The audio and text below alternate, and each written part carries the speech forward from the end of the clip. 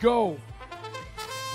Quick shots by blue, sinking in 2 for the Blue Alliance, 3 for the Blue Alliance. High arcing shots. We got 4 for red, 5, 6 for red, 6 for red.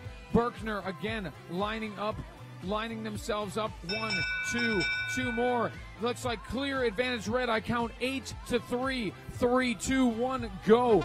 Red with an early advantage again in finals match 2. Repeat of finals match 1. 31-016 up on a ball. Berkner coming in on the bar.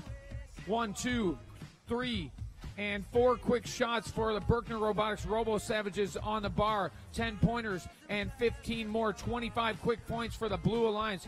32-016 with a lot of balls in the backfield as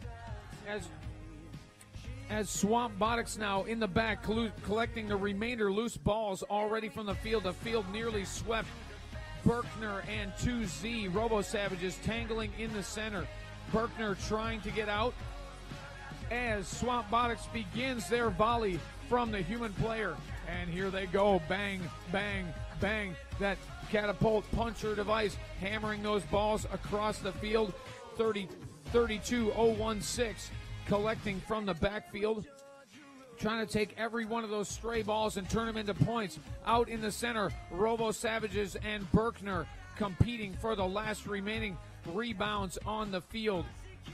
Berkner fighting with the Robo Savages, drifting across the field.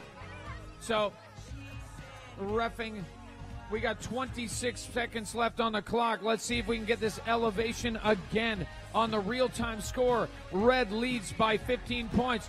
We're canting to the side. They may not make it. Can it make it? It looks like it's not 4 inches off the ground, leaving an opening for the Blue Alliance. Blue unopposed on the field. We got 5, 4, 3, 2, 1.